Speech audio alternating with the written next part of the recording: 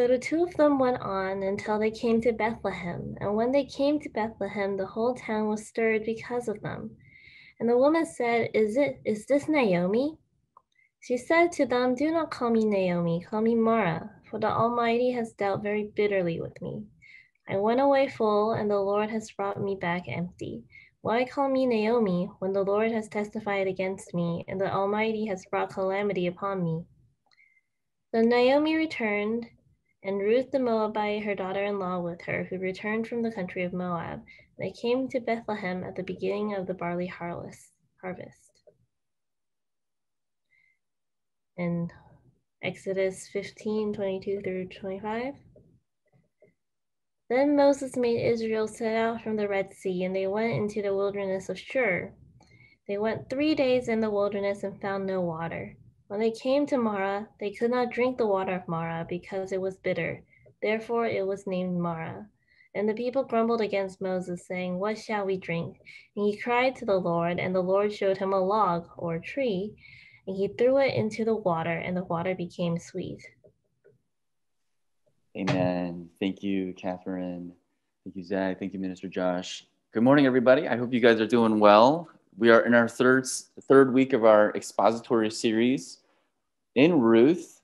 And as mentioned before, no PowerPoints. We're just going to look at the Bible. So if you don't have a Bible, I'm going to give you a minute to grab it. If you have a Bible, but you've not yet turned to Ruth chapter 1, would you do that? And then would you also put your finger on Exodus chapter 15, because we're going to go in between those two texts so that we can best understand Ruth chapter 1 in our passage for this morning. Before I do that, let me pray for us. While I pray, please pray with me as you shuffle to get your Bibles, okay? But my encouragement to you is, because this is an expository series, because the highlight of this series is your eyes on the page of the book, I really encourage you to please indeed look at the book, whether it's digitally or physically. Would you look at your Bible? And in doing so, I guarantee it'll maximize your understanding and your application of God's word into your life, okay? So let me pray for us.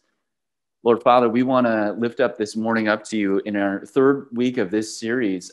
We've been prayerfully, hopefully, been talking about one overarching theme, and that's Jesus. Even here in the story of Ruth, perhaps I should actually say, especially here in the story of Ruth, because there's just so much gospel here.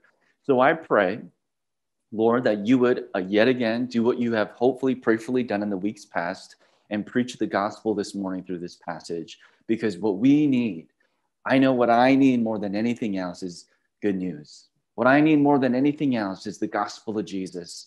Lord, there are times where I want more strength, more discipline. I want more encouragement. At other times, I may be tempted to want more money, more time, more friends, more popularity, more influence, whatever it might be. But Lord, at the end of the day, what we all truly, truly need is Jesus. And so, Lord, we pray that you would give us Jesus this morning as we devote ourselves to the study of this text. And Lord, on that note, as we pray to you, a God who gives, a God who governs, and a God who is good, Lord, we want to pray for the millions of people in Texas this morning who are still without power and water. We want to pray that, Lord, you would protect them and guard them, and that you would invigorate them to help one another in this season. We trust that your sovereignty over the weather has meaning and purpose. It's not out of spite or chaos, but Lord, it's for something good, for something opportune. And so we do pray that that would be the posture, particularly of the churches and the ministries and the Christians there, Lord, that they would see this as opportunity, not as punishment, not as calamity, Lord. And I pray that you would restore power to communities that need it. Lord, that you would open homes, Lord, for those who are without. Lord, that you would extend friendship, partnership, that you would extend hospitality, Lord, especially in this season for those millions of families, those dozens and thousands of families, Lord, there. Father, we pray this morning also for those recuperating from loss.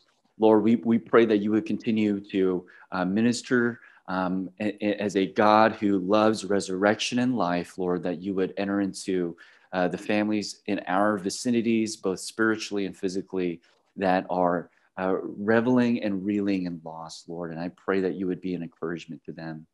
Father, meet us now as we open your word, as our eyes hit the page, as our minds and hearts comprehend the letters and the words. Holy Spirit, would you speak vividly this morning to us? In Jesus' name we pray. Amen. So the story of Ruth thus far hopefully has been in general that a man named Elimelech, though his name means God is my king, during perhaps the most tumultuous time of Israel's history, when famine complexes this tumultuous time in Israel's history, decided to bounce, right? So Elimelech, though his name means God is my king, certainly did something that proves that God is obviously not his king. Instead of remaining faithful in the midst of the hardship of the judge's rule and the hardship of famine on top of the judge's rule, Elimelech leaves and he goes to the most backwater, redneck, detestable place that any Israelite could go. And he goes to Moab. There, he essentially starts a new life with seemingly no intention to come back, so much so that his two sons, Mahlon and Chilion, appropriate their father's perspective of where they're at. And instead of holding off to marry until they go back to Judah, they marry therein, as in they're settling roots. They're diving deep into Moab, essentially, again, communicating that they have no intention, though Moab has different gods, a different culture, and they're a different people group, and Israel knows precisely their hatred against Moab. They had no intention of going back. By the end of our first sermon in this series, we see that Elimelech and Mahlon and Chilion, we don't know if it's because of this sin, because of the lack of repentance, but we do know that by the end of our first reading, they die. And the only character that is left who is of central concern, at least from an Israelite perspective, is Naomi. And so the story's main character pivots to Naomi, who is with her two daughters-in-law, Ruth and Orpah. Last week, we talked about how Naomi has a complex theology. She has somewhat of an awareness of God's sovereignty, and I think she has somewhat of a respect for that theology. And so as soon as she hears that the famine has ended, she decides to go back. Even though you could say she doesn't have to do that, she does decide to go back, but she goes back with a sort of a confused and conflicted theology. Though she knows about God's sovereignty, she doesn't trust in it. And that's why when she decides to go back, she tells Ruth and Orpah not to come with her, because her perspective of prosperity, of shalom, as we talked about last week, rest and peace, don't exist in your geographic location or in your submission to God, but more so in having a family, in having a nice marriage and that Instagram life of a couple of kids in a beautiful house and a nice car and a good job. That's what Naomi's perspective of shalom was. And so she says, don't follow me. I am the most at-risk person in this time period and culture. And so for you to follow me doesn't make sense. You're not going to be able to find shalom. You're not going to be able to find another family and husband, especially as Moabites going to Judah/Israel. So don't follow me. And Orpah thinks about it and wrestles with it for a while, and she decides not to follow her. But Ruth does something very dramatic, and she clings to her. Because through the course of Ruth's life, perhaps out of her experience losing her husband and her father-in-law, from Ruth's perspective, through the course of these 10 years that the Elimelech and Naomi's family have been in Moab, she has come to not only discover and know about Yahweh, the God of Judah, not the God of Moab, the God of Judah, but she's come to receive and accept and to believe unto him as her shalom, such that she's able to say, at the risk and perhaps cost of my life, I'm going to cling to Naomi and I am going to follow her back to Judah. And that's what she does. And so that's where our story this morning starts, is the two women making their way back to Judah. So verse 19, so the two of them went until they came to Bethlehem, which is in Judah. And when they came to Bethlehem, the whole town stirred because of them. And the women said, is this Naomi? So you can imagine why the whole town is up in an uproar because of Naomi's return. Because from the town's perspective, they're thinking, isn't this Naomi, the wife of Elimelech, who 10 years ago, when things were rough here, pieced out and you completely ditched all of us? And you ditched the God that we all follow and trust in and believe in. So not only were you sort of treasonous, nationally treasonous, but you were also theologically and religiously treasonous. Isn't this the same Naomi? Isn't this the Naomi who left with her husband and two boys and we're sort of thinking, we're going to Moab and it's going to be better. We're going to start a new life. We're going to adopt a new culture, maybe even believe in some new gods, because clearly the God and the culture and the people of Israel, that's not where it's at. I'm going to go find my own and make my own path to success. But now Naomi has come back, and she doesn't come back with prosperity. She comes back with very, very heartbreaking, painful poverty. Her husband that she left with, perhaps proudly so, deceased. Her children, which in this culture and time period, that was sort of this symbol of your prosperity as a woman, is your identity as a successful mother. Her children, both of whom also deceased. And she returns with none of these people that she left with, but instead with a daughter-in-law, and that daughter-in-law is a Moabite.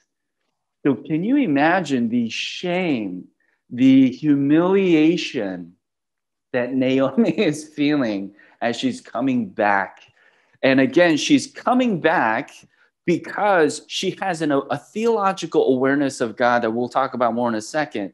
And she can't deny God's sovereignty and God's existence. She's probably heard in her 10 years in Moab about the Moabite gods and their system of religion and culture. But for whatever reason, Naomi still doesn't switch and pivot her beliefs. She still believes that Yahweh, the God of Israel, is the true God. And so she comes back. But you can almost hear the hustling and bustling of Bethlehem as Naomi returns, as people are like, that's Naomi. This is crazy. You thought you perhaps were better than us, and yet here you are coming back completely destitute. I wish I could come up with a better illustration than this, but I hope and pray at least some of you will know what I'm saying. It's kind of like when LeBron moved from the Cavs to the Heat, right? And he had that whole press conference. He made this whole big deal about, I'm taking my talents to South Beach. I don't know if you guys remember that. And we soon discovered that there was a back channel deals about him moving down there with Wade and Chris Bosh. And it's like, what if he went to the Heat and they just bombed? They completely lost every single game. And then his whole career was pretty much devastated. And then he came back to the Cavs. It's kind of like that's how humiliating what Naomi is doing here in verse 19 is. And so it bids the question, Naomi, you have just lost your entire family. Why compound on top of the pain of that loss all this humiliation? Why compound onto all that pain and suffering, shame, by coming back to your town? In verse 20, she kind of reveals why. She said to them, do not call me Naomi, which is a name that means pleasant, but call me Mara, which direct translation means bitter. And she says, for the Almighty has dealt very bitterly with me. There's so much happening, even in that one little verse, but to really feel the weight of what she's saying there, the theological weight of what she's saying, we have to go to Exodus chapter 15, and we have to just relook at that story that Catherine read for us just a moment ago. In Exodus 15, we find this story of Israel, who have just been delivered out of slavery under the Egyptians. They've crossed the Red Sea, and now they're in the Canaanite wilderness, which is pretty much a desert. It's a dry desert. And they're wandering the desert. It says here in verse 22, chapter 15, verse 22, They're wandering in the desert for 3 days and found no water. Mind you, again, we've discussed this. There are at least 1.2 million Hebrews traveling, children, elderly, everybody in between, teenagers, mid-20s and 30s, some single, some families. You have hundreds of thousands, over 1 million people traveling in the desert for 3 whole days without water, without a drip of water. And when they came to this place called Mara, which wasn't called Mara, it was just a place where they found water, there was water there, and these 1.2 million people tried to drink that water, but that water was so bitter that even the 3-day dehydrated 1.2 million Hebrews could not drink it. So this is not a story of teenagers being like, oh, this is not sweet. This is not like that. They're not stuck up. Like these are people in dire need. And yet the water is so decrepit. The water is so useless, unsalvageable, undrinkable. They call that water Mara, the same name that Naomi appropriates in Ruth chapter 1. And so the people grumble against the Lord. And what does Moses, their covenant mediator, do? Well, he says in verse 25, he cries out to the Lord on behalf of the people, and he sees a tree there, and he breaks a branch off of the tree, creates a log, and he throws that log into the water. He sees a branch from a tree.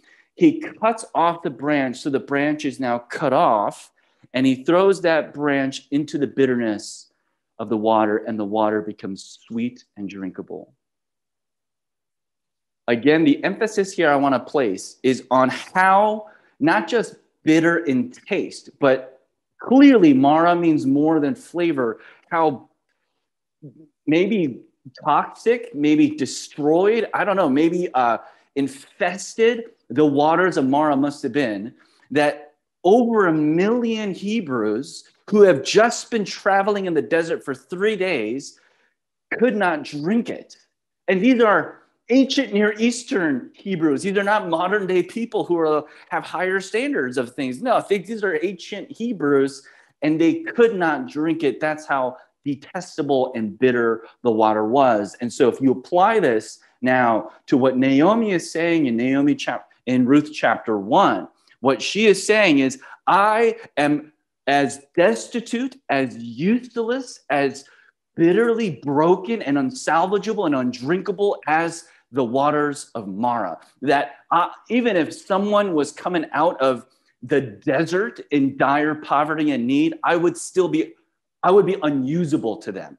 But more so, because remember, Naomi's object of shalom, her perspective of rest and peace was in her husband, was in the arms of a husband and children and family. And so when she calls herself Mara, knowing that all the Hebrews in her community would have known the story of Mara and would have grown up with the story of Mara as she did, what she is saying is, I am not only as bitter as those waters, but even more so because I am like Mara without a Moses. There's no hope for me. It's like Mara, that detestable, filthy, disgusting water that is completely unusable without Moses throwing a branch into the waters to sweeten it. That's how she sees herself, her predicament. She has gone through so much pain, loss, exploitation. She has felt so abused and broken that she sees herself as Mara without a Moses. Completely useless, completely unsalvageable. We're not talking about she sees herself as unattractive, unbeautiful. We're talking about she sees herself as completely destitute and broken. And in fact, when she says, don't call me Naomi, call me Mara, she identify me as Mara. She's not just saying, this is a feeling. She's saying, this is like an existential reality for me now. This is who I am now. I am my brokenness. I am my suffering. I am useless. Not just I feel useless, not just I feel broken, but I am. I am broken. I am useless. There's no hope for me. I am a failure. That's what she's saying. I want to note one major fundamental idea that has two components to it. Although Naomi is deeply, deeply broken because of the loss of her spouse, the man she loved, and the children she loved, perhaps even more. Though Naomi is deeply broken and a victim of great suffering, I want you to notice that her suffering does not break her belief in God. It definitely blinds her belief in God.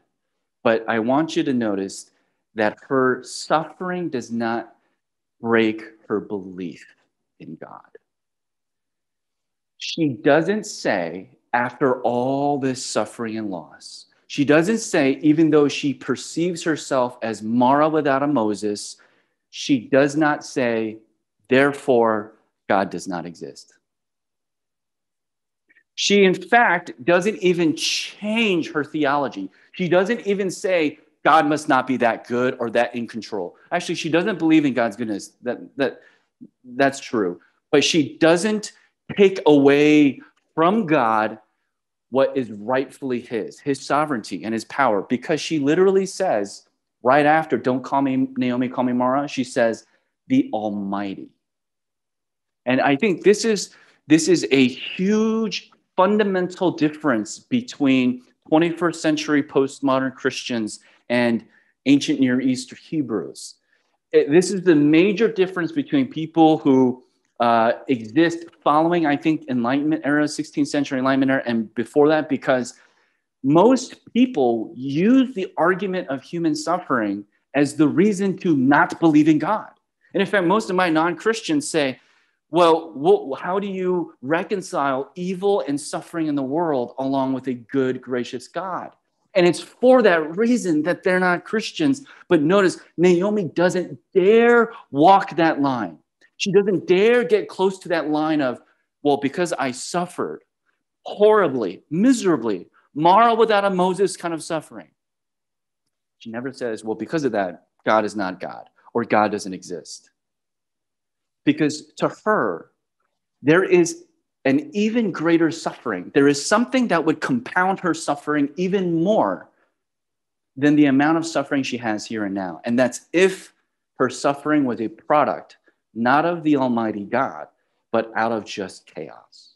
She knows that there is a kind of suffering that would compound her suffering beyond even comprehension, beyond probably the ability to live. And that's if her suffering had no sovereignty. Then her suffering would be meaningless. It would just be. Why did your husband die? Why did your kids die? No, it doesn't matter. Nobody knows.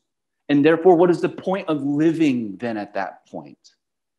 Why even live if our suffering has no sovereignty?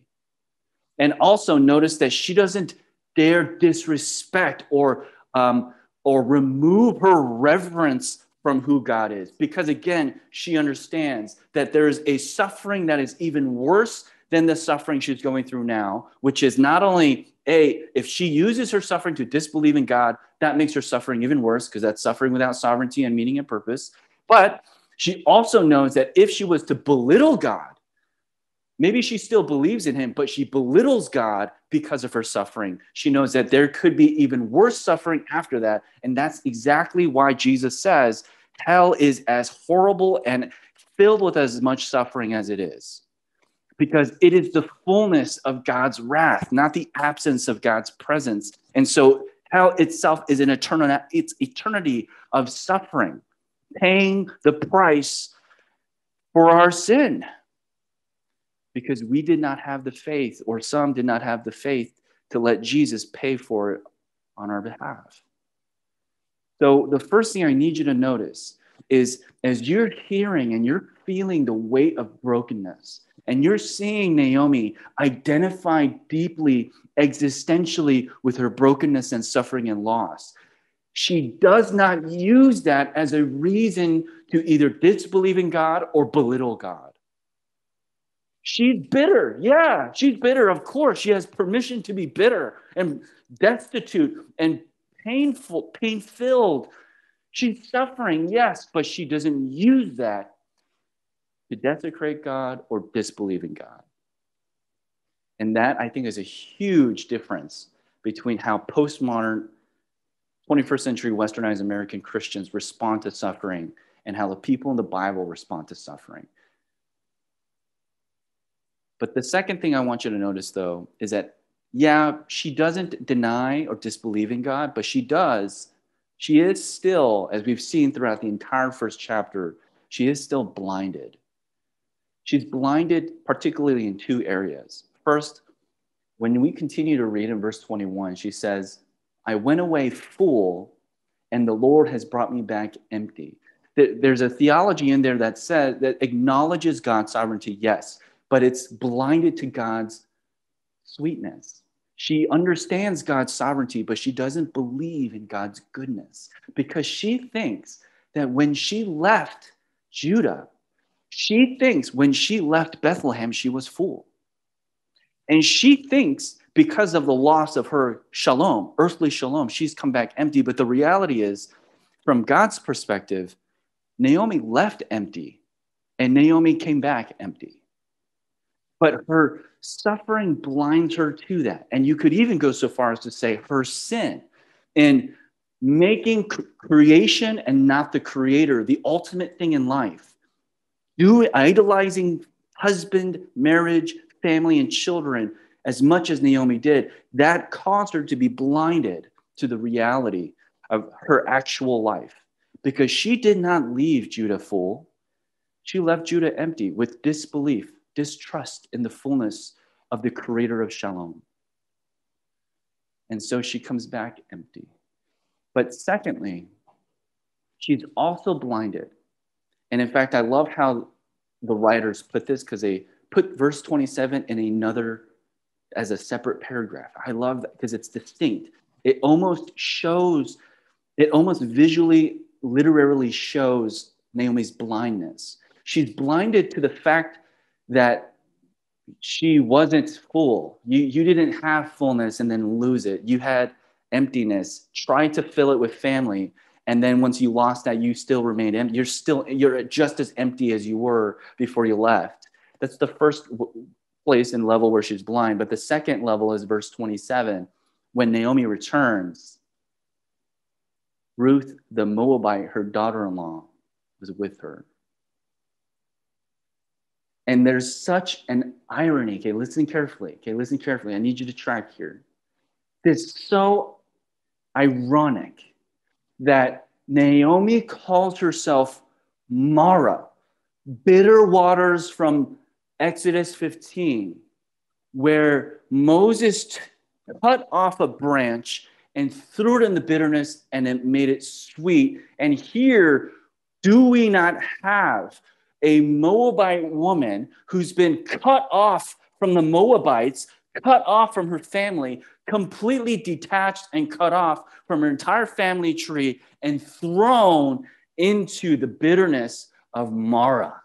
And by the end of the story, that act of Ruth clinging to Mara, being thrown into her bitterness, creates sweetness in the heart and life and in the worship and faith of Naomi. And my friends, you and I have the same, if not greater. We have a truer and better log. We have a truer and better Ruth. We have Christ himself, who in Isaiah 58 was said to be cut off from the land of the living. And in fact, when he was crucified, was he not visually cut off from the people of God as his cross was erected, not in Jerusalem where the Jews lived, but it was erected outside of Jerusalem. So even visually, Jesus was cut off from the people of God, and there in a moment of great cut-offness, what does God do but forsake him? He turns his face from him, and he cuts him off even from fellowship with the Father, so that those of us like Naomi, you and I, lost in bitterness, lost in our suffering, oftentimes so prone to believe that we are unsalvageable, unusable, broken, disgusting, ugly failures, that Christ would be thrown into the mess of our self-hatred, wallowing bitterness to create eternal sweetness, the sweetness of salvation itself.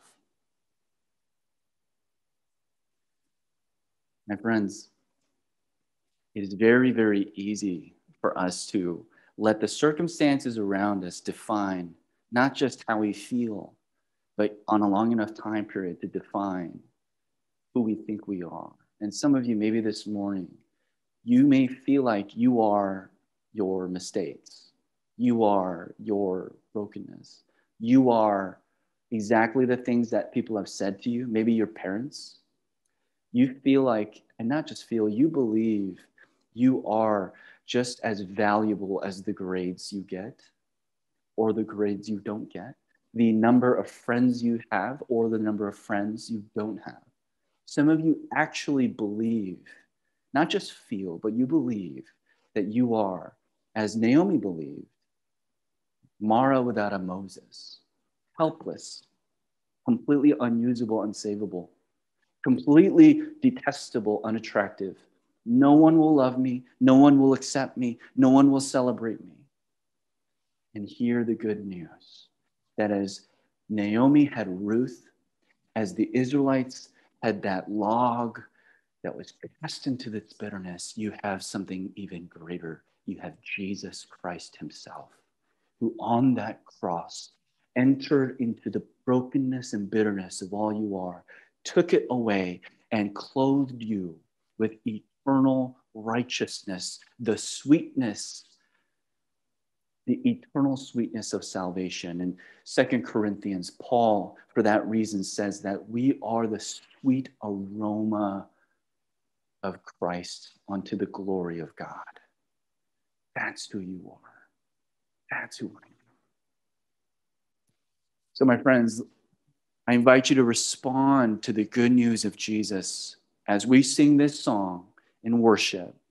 Will you sing it with belief in your heart? Believe in the gospel and the truths of the gospel more than the temptation to believe that your circumstances, that your past, that your present history defines you. But believe instead that the suffering of Christ is what defines me. The person of Jesus and the work of Jesus is what defines me. Let's worship now.